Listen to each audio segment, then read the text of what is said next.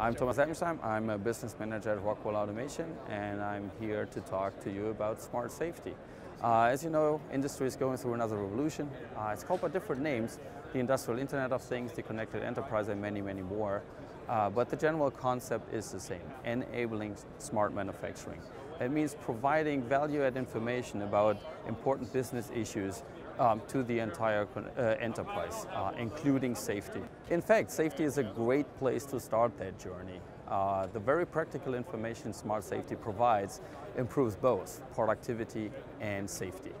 Actually, our networks, controllers, and drives platforms have supported smart safety for quite some time, and we want to improve and extend that capability by our safety sensing devices. For example, the multifunctional access box.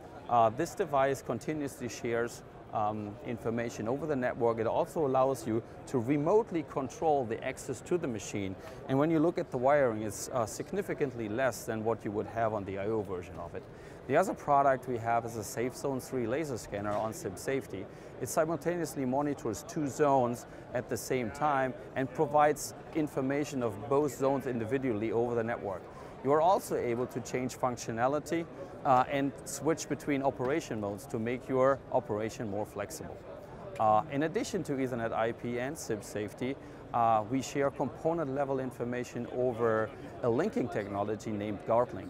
GuardLink actually uses standard cabling, but significantly reduces the wiring again because it shares it collects all the diagnostics information over the same wire that is used for your safety. And from there it's provided to the system over the network.